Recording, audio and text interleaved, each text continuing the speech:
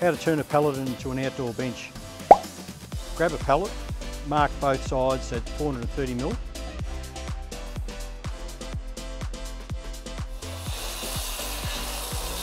Once you've cut the centre rails out and the two edge rails, we now have got the base and the back.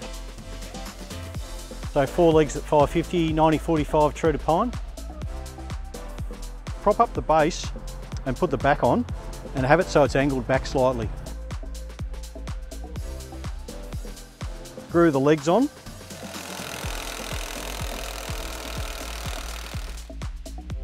Pre-drill the holes on the handrail. There's a couple of different options you could finish off the chair with. You could give it a sand and a stain. You could even paint it multiple colours. Or if you really want, you could put some decking across it for a smooth finish. And there you go, there's your chair.